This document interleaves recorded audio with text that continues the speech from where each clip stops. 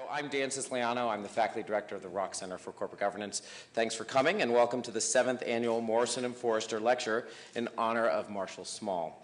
I want to just give a special welcome to Marshall and Mary Small. They're sitting up here, and frankly, Marshall Small needs no introduction. He is truly one of the founding fathers of corporate governance, and perhaps more importantly, a very good friend of the law school, and we're happy to have him here. And in the back page of your program, you can read a lot about him. I could do no justice to any description of his remarkable contributions over the last many decades to law, Bay Area, Morrison Foerster, and the law school. So welcome, and thank you for being with us this evening.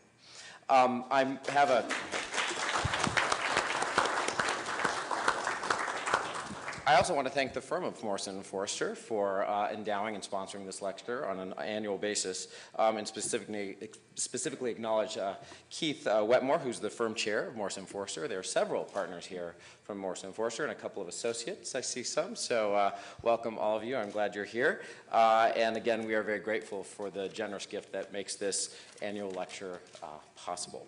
I'm here to introduce, though, Kevin Warsh.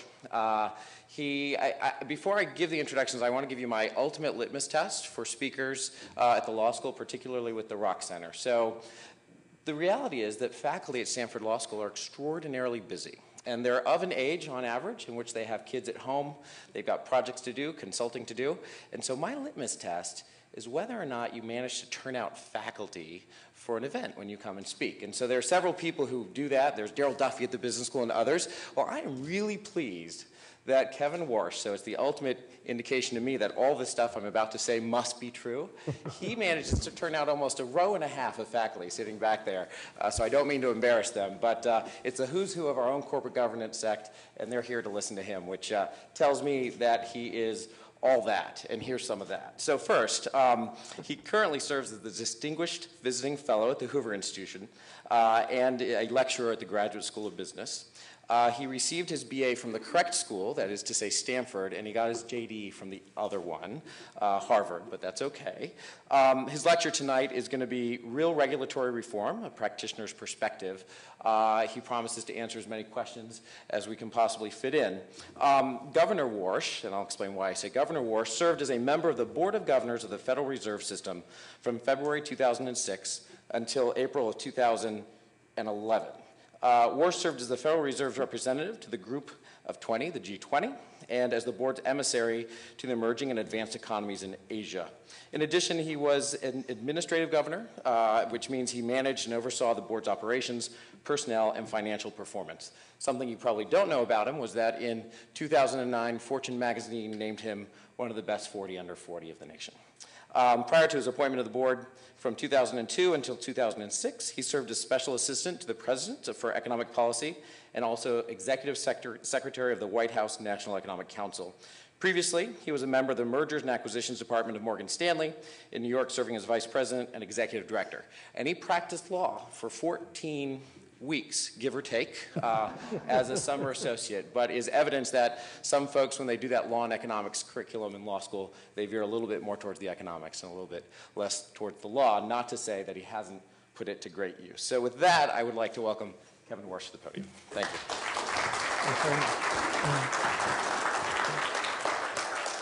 So Dan, thank you very much for that kind introduction. Marshall and Mary, thank you very much for hosting, along with your fellow partners at Morrison Foerster. I will say it's pretty intimidating to be here at Stanford Law School, to be somehow opining on the state of regulatory law and the regulatory reform agenda in front of this many esteemed lawyers.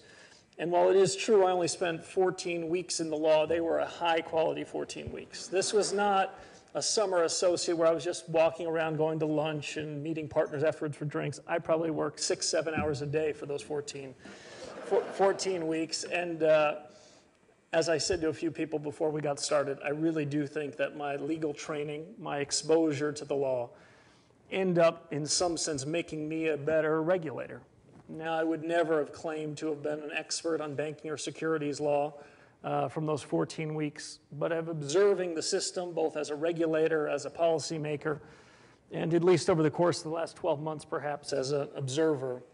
I wanted to address the crowd today with my views Now, there are a lot of people that will come before you and say Dodd-Frank is terrific law, and others that will say Dodd-Frank is terrible. I think there are few, too few perhaps, who will come before you and say Dodd-Frank risks the following bad things, but there is an alternative. The alternative isn't going back to the law as it was before this bill was put in place. So what I'm going to try to do tonight is a little bit frame the issues, try to define what Dodd-Frank perhaps is doing in effect, if not in intent, and to set the scene for how real reform could still be accomplished. I would say, given the thousands of pages of rule writings, regulations that will be put forth over the course of the next 18 months from the Federal Reserve and the FDIC, the new Financial Stability Oversight Council, it's not too late. We're still at a point where improvements can be made. So at the end of the day, we end up with a dynamic, competitive banking system. In my view, the risk of Dodd-Frank is that we end up with the opposite. We end up with a banking system with several oligopolistic institutions atop the financial sector that makes it increasingly difficult for regional banks, community banks, and small banks to do what they have long done in the U.S., which is compete, some win, some lose, and provide real credit to the real economy. So that's our objective. I'll see what I can accomplish out of that over the course of the next half hour or so. And I'll try to give this framework, then also give an example in something that they call Chapter 14. So thank you very much for having me.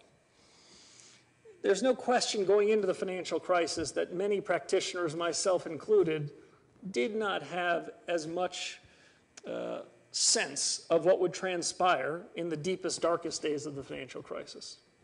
So the idea that there needs to be comprehensive, fundamental regulatory reform after being subjected to the financial crisis should be apparent. But at core, I worry that the Dodd-Frank Act might be no equal to that task. As currently envisioned, it strikes me that the Dodd-Frank Act is premised on a pretty simple notion, that if we only have more regulators from more agencies with more funding, more power, and more discretion, bad things won't happen. That enhanced regulatory discipline alone, more exacting checklists for the Federal Reserve's regulators, more oversight from a new oversight council, and more boots on the ground. So instead of sending X number of regulators to a big, large bank in New York every day, we send 2 or 3X. If that's all that's necessary, then the focus on regulatory discipline alone is right. If that theory has it right, next time will indeed be different. I think my experience at the Fed, though, tells me that's not right. So my experience, I think, informs my judgments that you'll hear about in 3 ways. First, my former colleagues that were banking regulators and supervisors are high integrity, highly competent folks who are trying to do the right thing. Second, the business of banking can thrive with clear rules of the road so long as it doesn't discriminate against any class of firms or any function. And third, maybe most important, any kind of oversight that leaves the burden of regulation on supervision on regulators alone to the exclusion of 2 other pillars of prudential supervision, which the students here have no doubt learned in their class, is likely to disappoint us. So the focus has been on regulatory discipline in Dodd-Frank. We need more of them, more regulators. So the way I would say it simply is we've doubled down on regulatory discipline.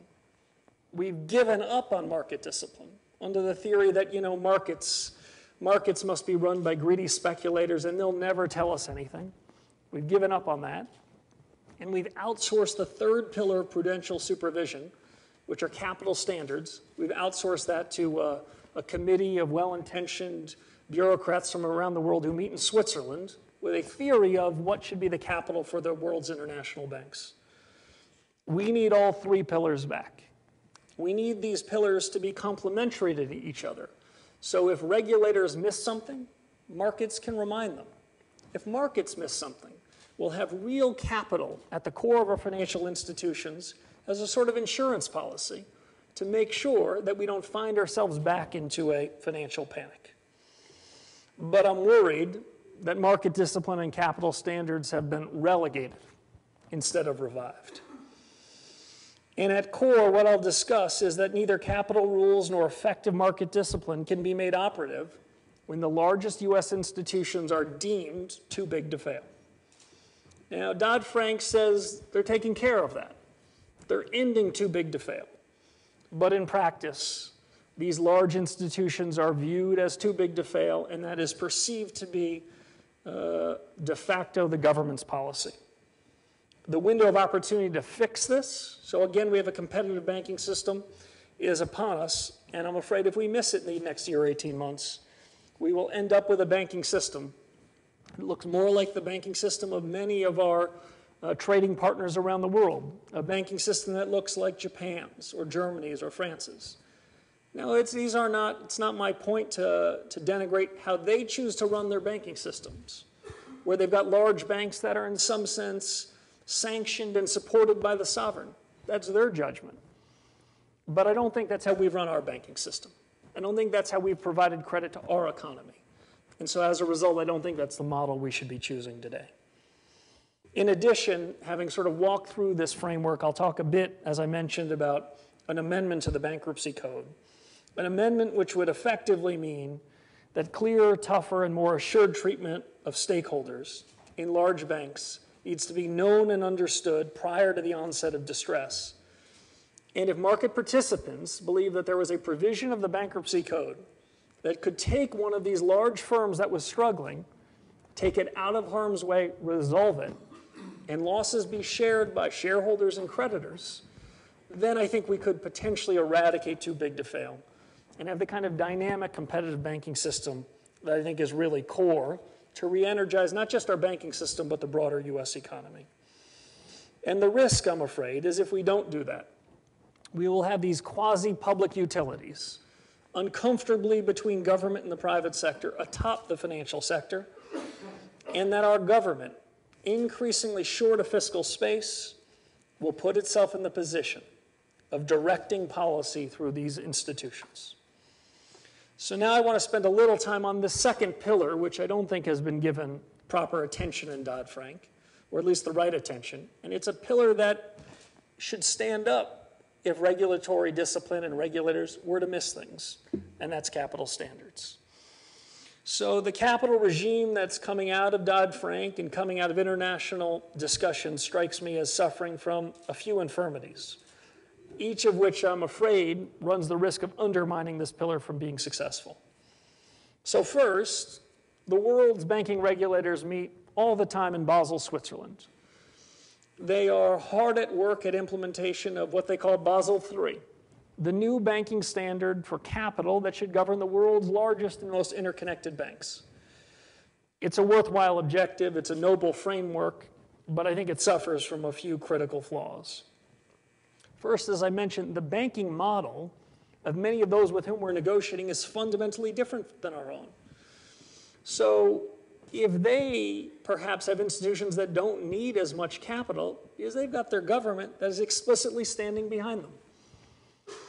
So if we're to come to some common agreement as to what capital should be, we should recognize that they're solving for the continuation of a few dominant firms in each of their country, and we should be solving for something quite different. In addition, many of those countries that go to Switzerland and meet at these international G20 bodies to discuss what capital standards should be, in many of those countries, they don't have a too big to fail problem for their banks. They've got banks that are too big for country. So if you think about the relative assets, the amount of exposure that's being underwritten by certain governments, then it is probably true, markets have this right. These governments can't afford to let them fail because the governments would fail. So we're not negotiating with people that have the same objectives, perhaps. And again, I don't mean to say their objectives are wrong, I just mean to say they're different. This makes, I think, a robust global capital accord very problematic, very hard to pull off, especially if we think about the world we're in. In Europe, I think even European regulators would say that the European banks are grossly undercapitalized, and I would say the European economy is re-entering recession. Now, this capital accord is supposed to have a series of implementation dates between now and final implementation in 2019. So it's going to change because fundamentally the global economy will look different 12 and 24 and 36 months out. So there is still, I think, a window of opportunity amid those changes to have it change for the better. I think a second concern of mine with respect to the Basel process, which again I think is a noble and worthwhile objective, is to look at what happened to Basel I and Basel II. These were the first iterations over the last dozen years at a global capital accord. The results of those discussions ended up with a standard that was so complex, so opaque, that it was impossible for market participants or fellow regulators to really judge what was what. As a result, I think firms could not see how they stood versus their peers. Market participants couldn't say, I like this bank because of their capital, but I'm uncomfortable with that one because of the opacity of the ultimate standards. As a result, I would say regulatory capital is a far less reliable bulwark against economic weakness than old-fashioned capital, which is shareholders' capital that can absorb real losses. Now, the Basel process is not to worry. Come 2015, they'll have a standard for that as well. But among all the largest banks in the world, they're scrambling to figure out their new business models.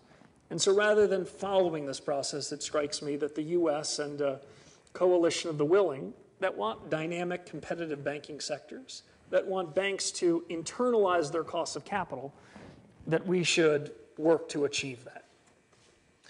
One final problem strikes me with the capital regime as it's now being put into place.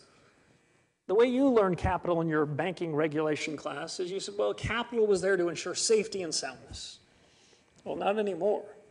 Under the new framework coming out of legislation here in the US, but matched by many countries around the world, capital has another objective. In some sense, the legislation recognizes you're going to have these very large firms that may in fact be too big to fail, but it says, don't worry, we can compensate for that by adding an extra couple percentage points of capital. That'll be leveling the playing field. As a direction, I think it's a helpful direction, but it is clearly second best to having a dynamic, competitive banking system. So if you look at the US, you would say, well, we've always had big banks. We had big banks in the 70s, the 80s, the 90s, the 2000s. And I'd say, yeah, you've had it, but bigness isn't badness. Many of those large banks are no longer with us. So there would be a churn among those.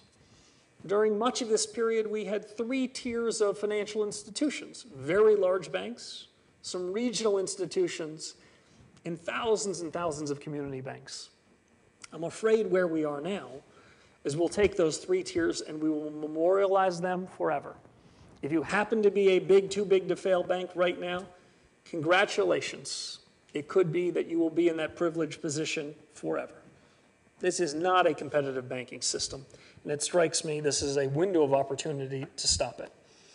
So instead of this, we should begin with a first best foundation, with a strong, simple, transparent set of capital standards that are appropriate for a competitive, dynamic banking system. So investors and regulators can see real capital, know it can absorb real losses, and investors can see who's the strongest and who's the weakness and make their own judgments, rather than go down this path that we're currently on.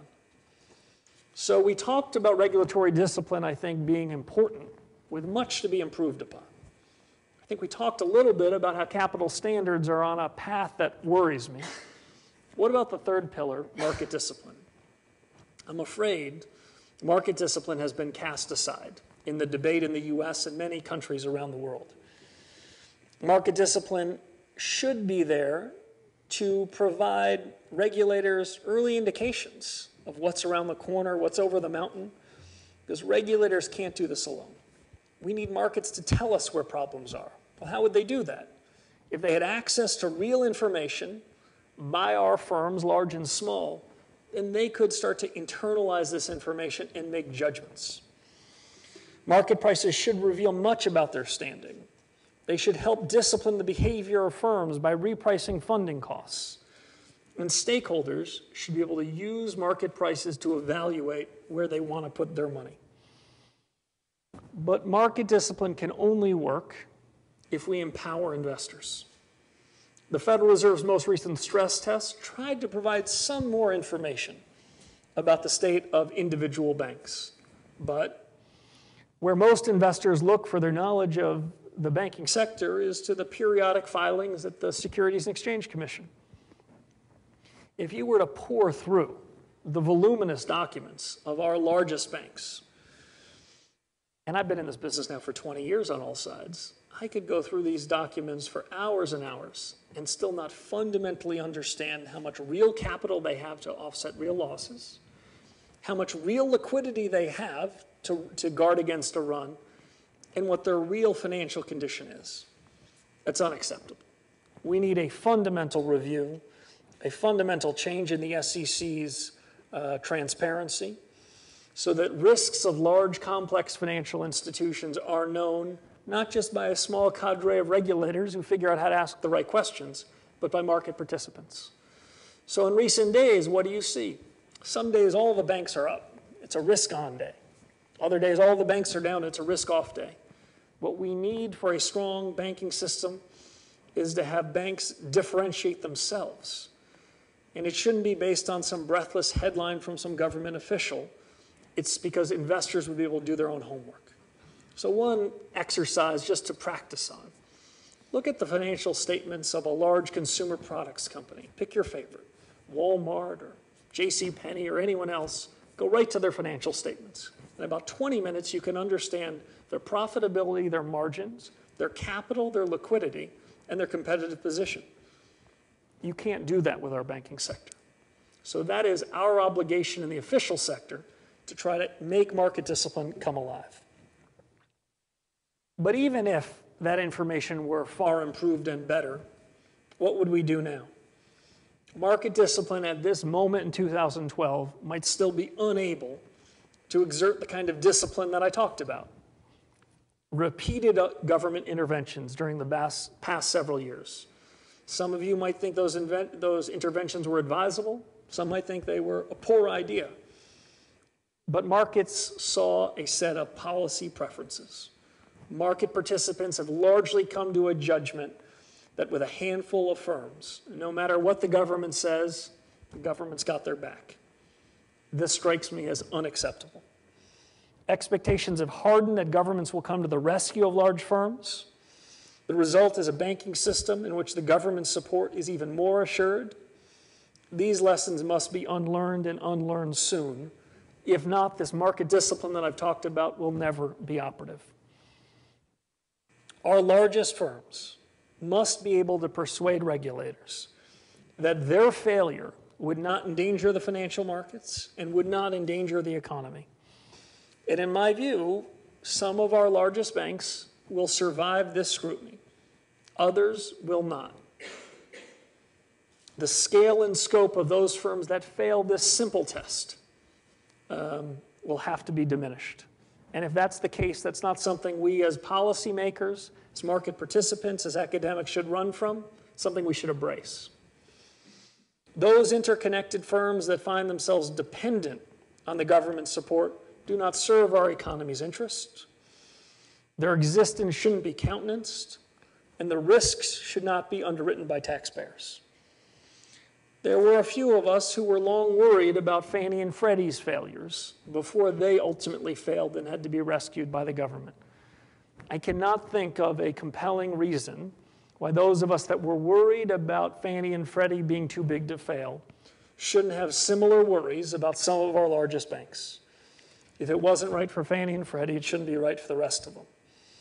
And I'm still of the view that many of our largest firms would thrive in this environment without the backstop of government support, without being micromanaged year in and year out, but allowed to compete, win business, and lose. So eradicating the notion of these too big to fail firms is the essential piece to bring about real reform. Now, some progress has been made by the FDIC. Some progress has been made by the Fed in trying to bring out this information. But there have been a lot of steps going in the other direction.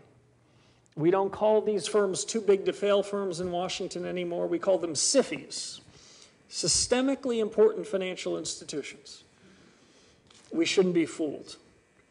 When the government says that one small class of institutions are different from the rest, markets have it figured out that that's the class that they feel that their credit and their exposure is backed by our government.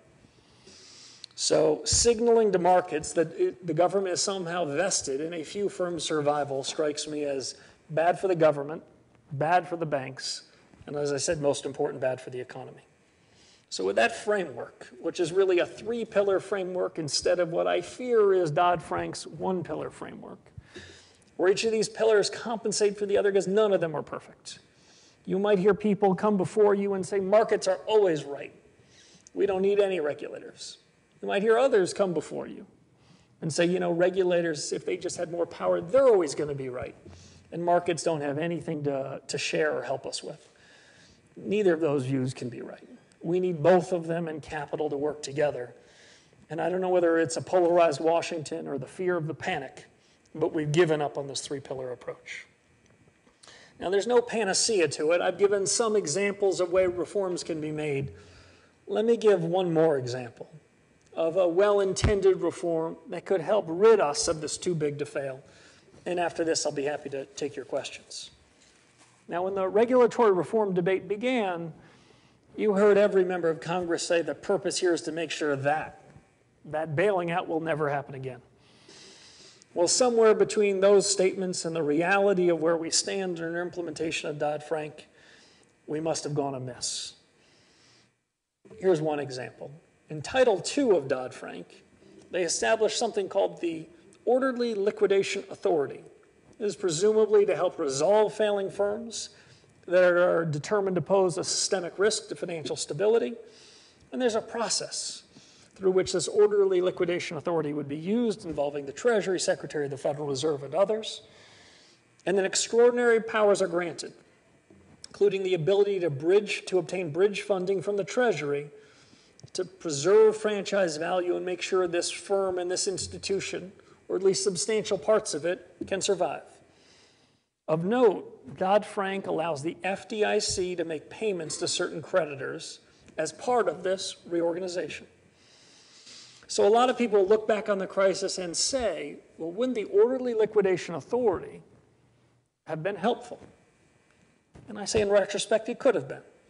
This sort of authority could have proven useful to my colleagues and me during the crisis. If we'd gone into the crisis with this sort of authority, we might well have had better options to dispose orderly of firms. I suspect that this authority would have been attractive to some, perhaps myself included, but a highly debated alternative.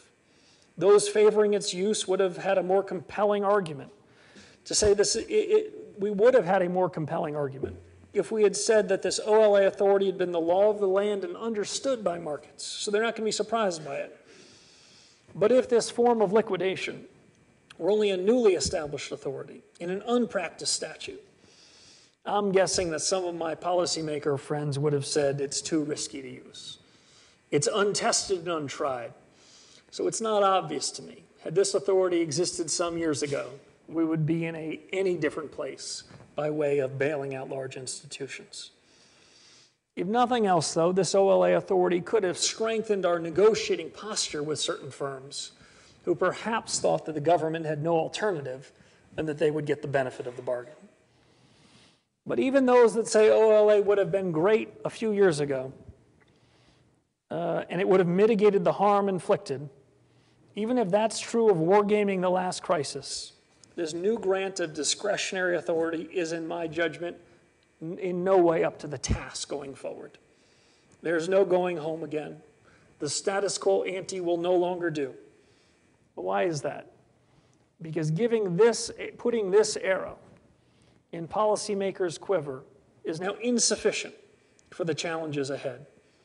Granting new powers to resolve failing firms in the discretionary hands of regulators is unlikely to drive the market discipline needed to avoid the recurrence of financial crises.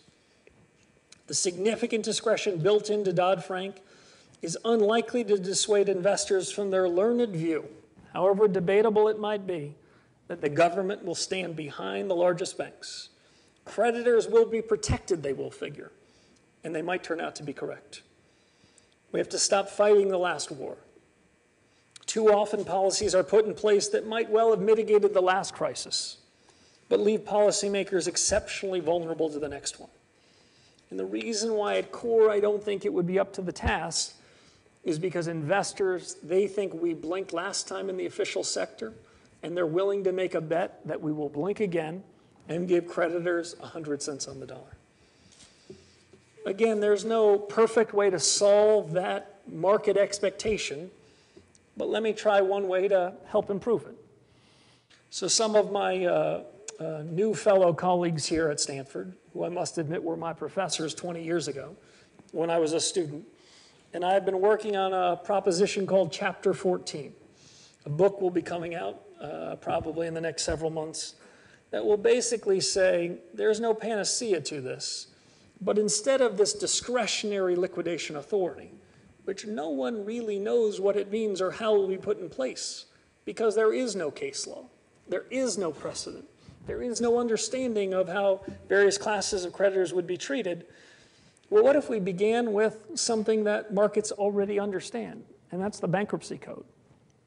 What if we took a blank new chapter, a chapter that now is vacant in the bankruptcy code that we call Chapter 14? And what if we make Chapter 14 an amendment to the code and we make it applicable particularly to financial institutions? Financial institutions, my critics of what I have to say would remind, are different. They're not like widget companies. They're not like smaller banks that are in a local community that can be unwound. And so I'd say perhaps so. But let's begin with the 80 or 90% of the law that is understood and modify it only at the margins for this class of institutions. The reason why I have that preference versus starting with a blank sheet of paper and an untested authority is the bankruptcy code brings with it precedent and case law and well-understood protocols to provide substantial clarity as to the rights and obligations of each class of stakeholders. It has deep respect for the rule of law without favor or prejudice, and in fact, reliable treatment under the bankruptcy code and respect for the rule of law is what distinguishes our economy from many foreign economies around the world, and it's what attracts capital to our shores. So in my view, a new chapter of the code, applicable to all institutions, not just the largest, would bring much needed credibility to the murky issues involving the government support for large firms. A Chapter 14 amendment to the code would go some distance to remind creditors and counterparties that the government has fine and compelling and effective options to unwind a financial firm and in the long run promote financial stability. The benefits would go well beyond establishing this clarity. It would be about ridding markets of too big to fail expectations in the near term. It would be about changing behavior, not principally in bad times when these choices have to be made, but in good times. So market participants, regulators, international counterparties could take proper precautions so that the bad times are in effect less bad. An early assessment of financial firms and vibrant competition among them are far better ways to avoid a recurrence of the financial crisis. We need tougher, clearer, less discretionary measures, including invoking Chapter 14, and that would make a substantial improvement over current law. So let me end with, well, what if Chapter 14 were available to policymakers alongside this existing authority? What if we amended the Dodd-Frank Act with this one change? Would that make a difference?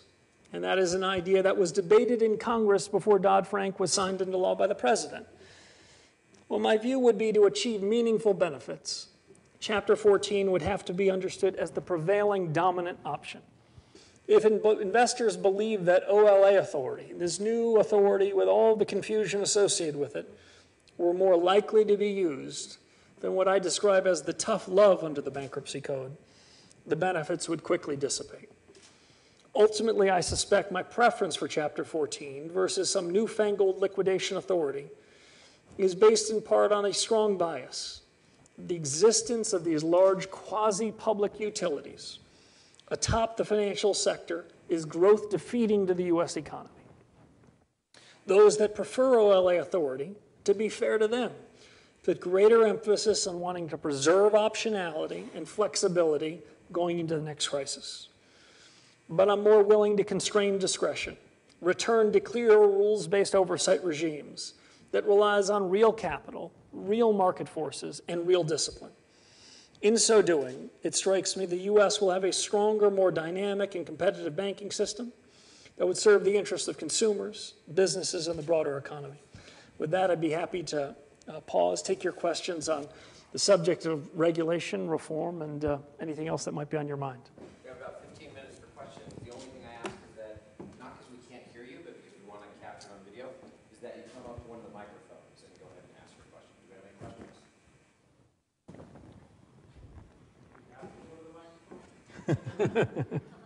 We have what? George will.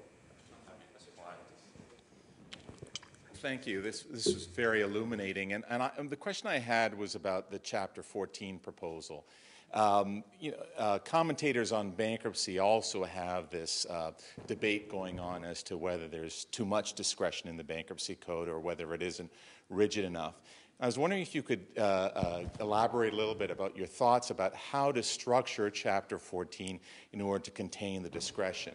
And the contrast really is, or a comparison might be to the GM and Chrysler cases where they went through bankruptcy, but really it was a government-controlled process. And GM and Chrysler were similarly too big to fail. And bankruptcy law just did not, did not establish strict enough rules to prevent the government from basically determining the conclusion of that case. In retrospect, it may be that the government was right in that case, but how would in the future, how would Chapter 14 prevent the government from becoming similarly involved with a large financial institution where there were lots of jobs and lots of consequences at stake? Right. Thank you. So a couple of points. First, my affection for Chapter 14 is in part about the resolution of the firm in extremis, in the darkest case. And if I were to compare a Chapter 14 resolution that has some discretion associated with it, as do bankruptcy cases in the widget business, that is a far less open-ended discretion than in this brand new authority called OLA. But like you, I tend to favor constraining discretion to a large degree. And that's because none of these things are principally about how do we handle these things in the 11th hour. What I want is less discretion, more rules, more clarity, so that a firm that is failing is known and understood by markets, so it doesn't go from being a perfectly solvent institution with regulatory capital that is perfectly strong, and the next day being unable to open for business. That's the situation in which we found ourselves a few years ago. So I would favor trying to limit the discretion, but even though the bankruptcy code might not be perfect, it is a vast improvement, it strikes me, over where we are. I think some of my fellow colleagues who are writing this book are working through some of the language to see whether it can be tightened. They're also exploring whether or not a special panel of judges, bankruptcy judges, but who would have had exceptional familiarity with financial institutions and the uniqueness of those institutions might make that kind of proceeding clearer, more understood, and that special panel hopefully wouldn't be too busy, but they'd be known and, like in other areas, have a particular expertise, because the challenge really will be how long can any of these firms survive in a court of law? And the quicker that dispositions can be made, the larger there is of a residue of assets that can be divided fairly among a proper ranking of creditors. So I don't want to suggest we have an easy answer here, but I do want to suggest that if you begin with the code, as opposed to begin with a blank sheet of paper, you're more likely to drive the market discipline we're looking for. I think most people are most familiar with Lehman Brothers, how it went under and how unexpectedly it froze up so many other institutions that were counterparties with transactions they were involved with. How would Chapter 14, as you see it, have affected the Lehman Brothers and the fallout from that differently? Yeah. So So that question was asked by a friend, though you wouldn't know it from the difficulty of the question. So Buck's question was really about what about Lehman Brothers and would this be useful? So first, let me give you my own view of the record, which probably diverges from most of the narratives that you read about Lehman Brothers. So it strikes me as though Lehman Brothers has become far more essential to the narrative about the U.S. and global financial crisis than, frankly, it deserves. This isn't to dismiss the importance of Lehman Brothers, the implications of the failures, but as the Europeans are debating policy now and what to do with certain countries in the periphery, what they say to each other and what certain governments say to them is, don't let country X be your Lehman Brothers. I think the narrative is basically wrong. So if you go back to the financial crisis, at least as I was living it, and I wasn't terribly rested in those days, but preceding Lehman Brothers were a couple of events which tend to be overlooked in this sort of modern narrative. The most consequential is the weekend and two before Lehman Brothers, Fannie and Freddie, which had $5.5 trillion of outstanding liabilities. And just to give you some perspective of that number, at the time, the U.S. government had $5.4 trillion in treasuries held in public hands. So these were big assets, big liabilities. And Fannie and Freddie were having not been reformed for the 10 years that preceded it. When Fannie and Freddie's failures were both predicted and predictable, the government had, in my view, at that 11th hour, no choice. The government then ensured that creditors in Fannie and Freddie would get their bait back. It's true the share prices went almost to zero, but the government stood behind them. Well, the world before that weekend thought that Fannie and Freddie were risk-free assets. They were effectively backed by the government. They might have traded at a minor spread to U.S. treasuries, but I know a lot of foreign central banks that had a lot of this paper. So that weekend, when the Treasury Secretary, in my view, doing almost the only thing that he could do, said, we absolutely stand behind them, by having to make that proclamation, what the world understood is those assets you thought that were risk-free were actually quite risky all the time. So what are the implications of that? Why is that so much more consequential in my judgment than Lehman? Coming out of that weekend, these financial markets were so vulnerable. Because if you don't know what a risk-free asset is worth, you're certainly not going to know what a risky asset is worth. So there were no underpinnings of valuation, either in simple corporate finance theory or in practice, going into the famed Lehman weekend. So my view would be, if Lehman had never existed and found its problems, we would have in all likelihood found ourselves in deep, deep problems. Were they made a bit worse by Lehman Brothers? That's of course possible. But I think this narrative is really quite confused. Secondly, well, what if Chapter 14, having sort of tried to straighten the narrative, what if Chapter 14 were available? I think it would have been very helpful. So the government was left with a few choices. Having failed to find a buyer for Lehman Brothers, having all the buyers walked away for reasons of their own choosing, the government was left with an unfortunate choice. Let it fail, or come up with some way to provide capital for it. Now, the Federal Reserve, even this Federal Reserve, an incredibly aggressive Federal Reserve, who has found ways to come to the rescue of sectors and money market mutual funds and the rest. We're in the business of providing lending and credit against good assets, and we couldn't find them. We could not find good assets to lend against. Now, you'll recall that TARP wasn't yet law, whether you like it or not, so the Treasury, they didn't think they had it either. So that's to say there are a couple of bad options. Well, what would Chapter 14 have done? If Chapter 14 had been the law of the land, and everyone from the moment of Bear Stearns in March before September of that year said, boy, these guys are tough. They take these relatively small broker-dealers and security firms, and they first subjected Bear Stearns to it. There would have been a real turmoil in financial markets, and people would have said, my expectations are totally different. By the time we'd gotten to fall of that year, they would have adjusted. And maybe they would have decided that Lehman Brothers needed more capital, and Lehman Brothers might have had 7 or 8 months to raise more capital. Maybe other buyers would have said, this is an opportunity to take it out. So if Chapter 14 had been the law of the land and long the law of the land, not the weekend before, it strikes me not only Lehman Brothers might have been different, but so too might Bear Stearns. Other questions?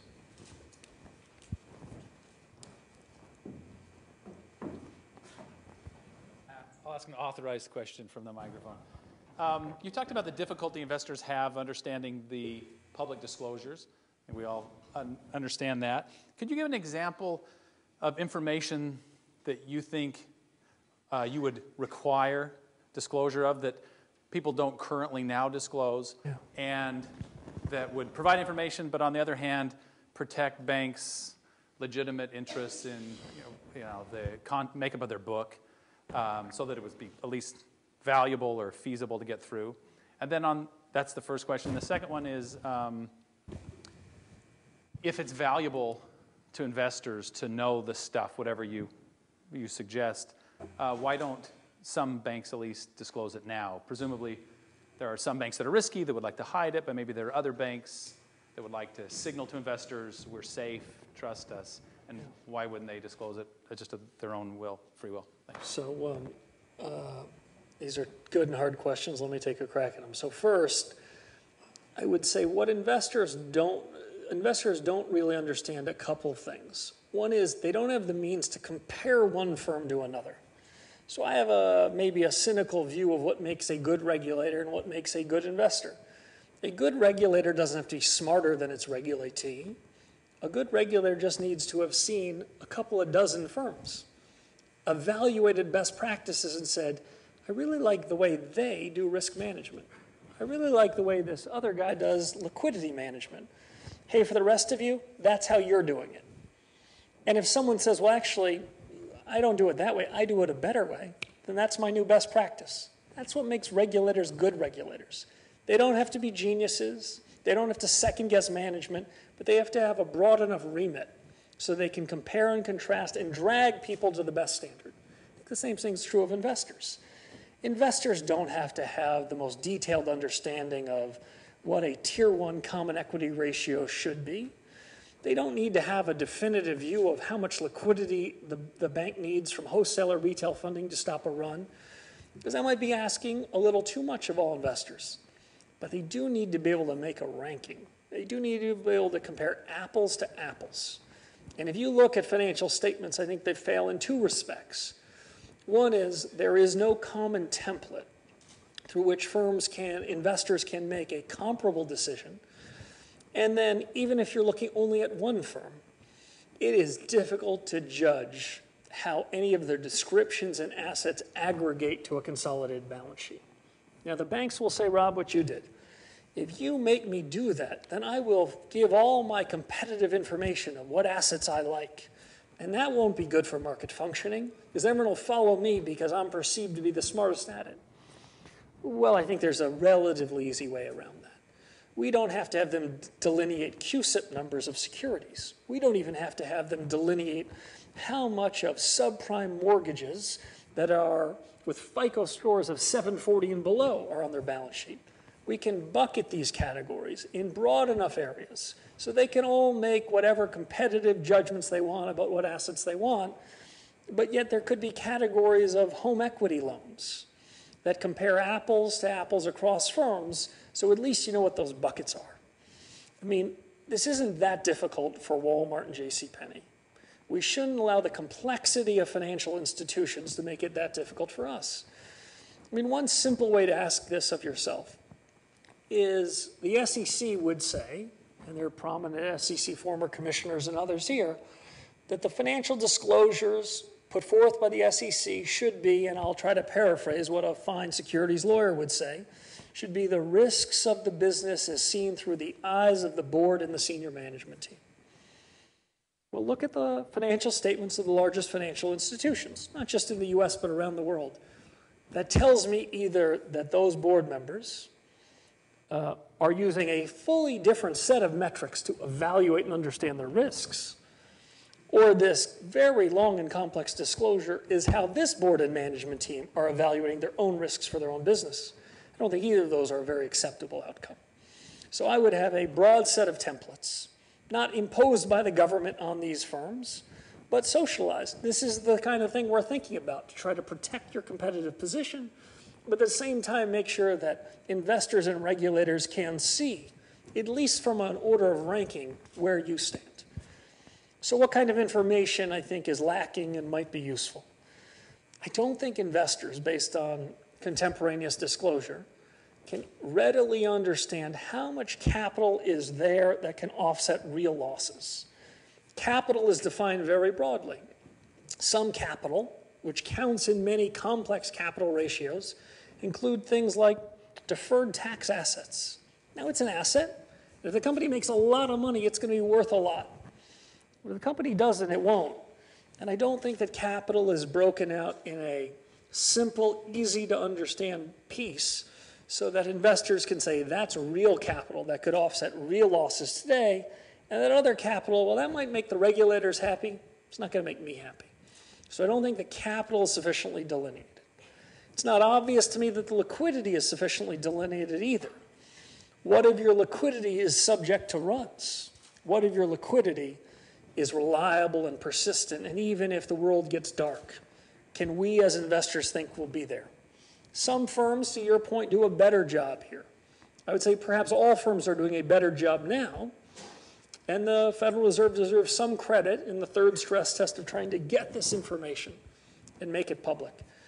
But overall, I would say the description of assets and liabilities might be in these statements with equal amounts information content and obfuscation, and that's not acceptable.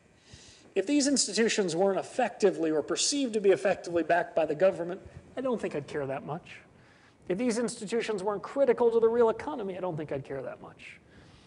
But given what we've been through, I think we regulators cannot take this burden by ourselves. I am worried that when we've given up on these other pillars, that regulators have overpromised and might well underdeliver. Because if regulators are held to the standard that they're going to make sure bad things never happen again, we're going to fail.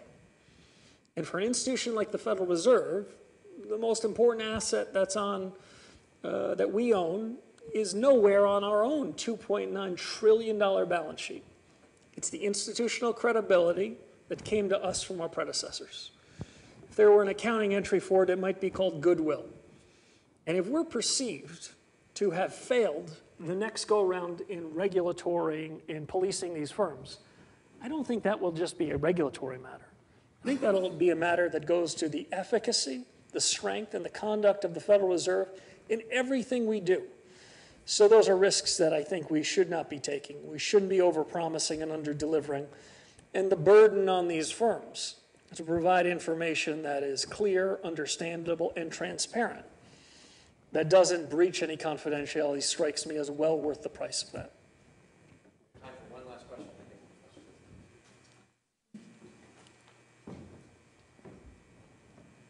Perhaps to close, we might release the assumption that we can write our reforms without reference to the political system.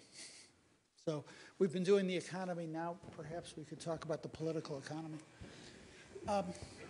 What we saw, at least from my perspective, in part during the crisis, was an enormous political push away from mark-to-market accounting, which provided some of the transparency that you were concerned about.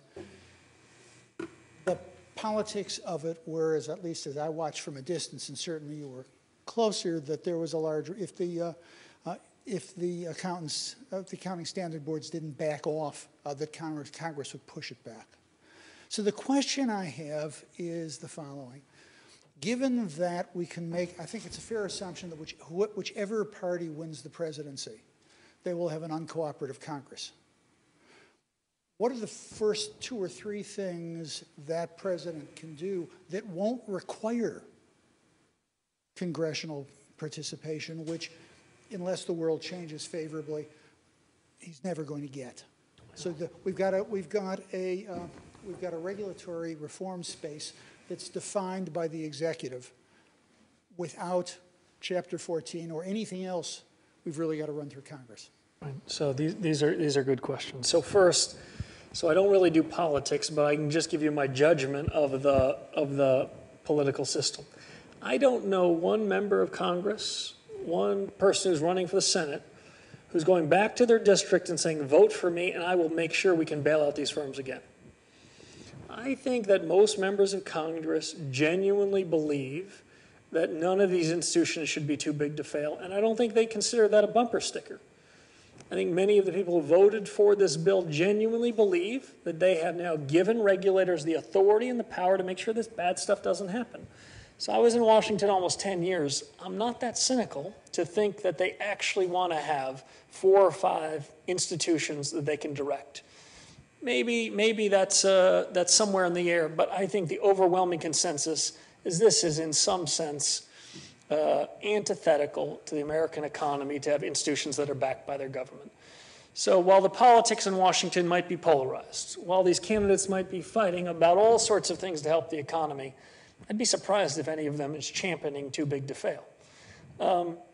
So what could the regulatory authorities do? In my view, prior to Dodd-Frank, we regulators had lots of power.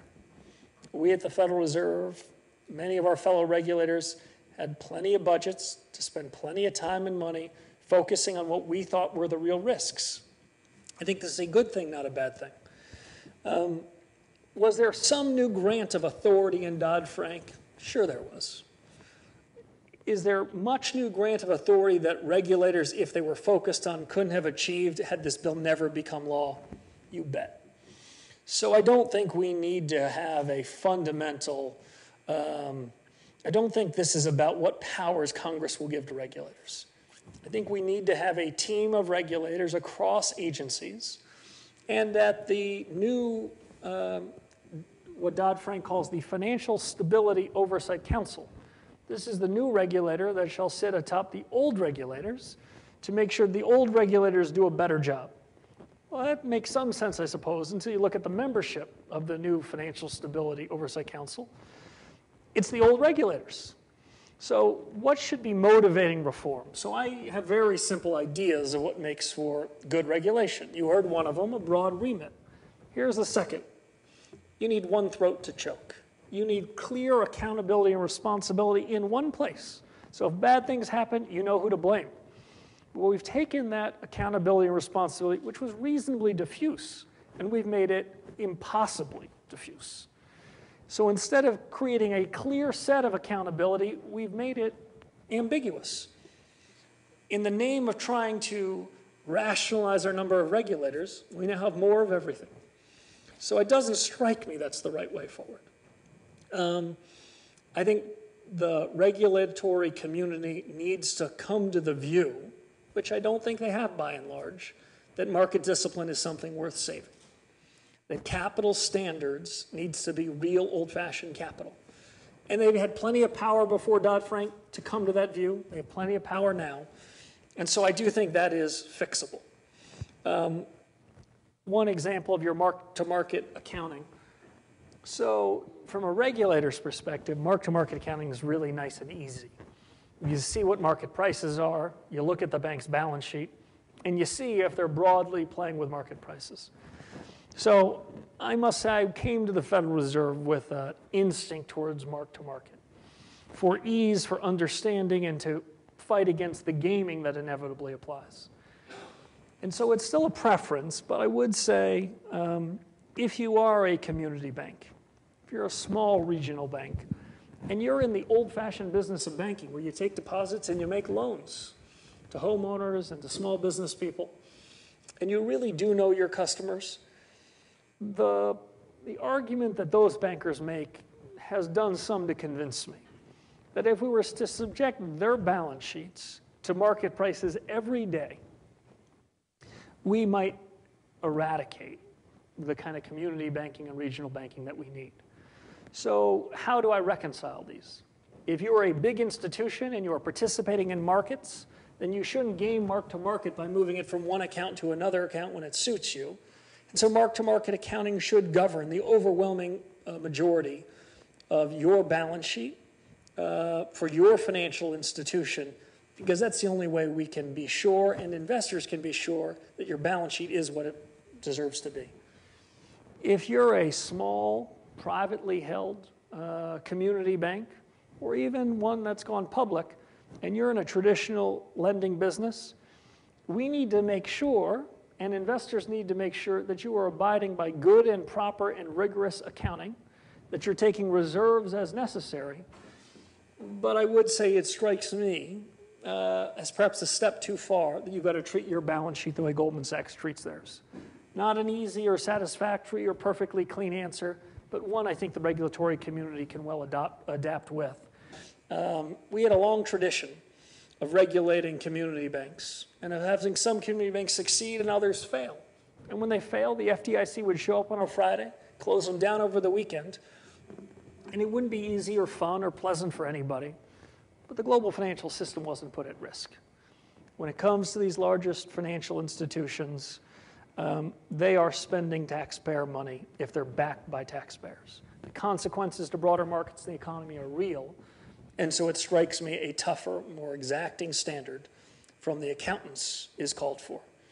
And if that somehow gives a modest advantage to traditional banks that are in communities across the country, that would not even begin to offset the expectation by depositors, by market participants, and by the rest of the world that when those little banks close down, there's no one in Washington that seems overly troubled about it. But when the big guys have troubles, it seems as though we have to go into another special weekend. I don't think we're giving much of a favor to the small banks. And if the accounting treatment they were subjected to, so long as rigorously applied, were applied to them, I wouldn't lose any sleep over that. Hey guys, thank you very much for having me.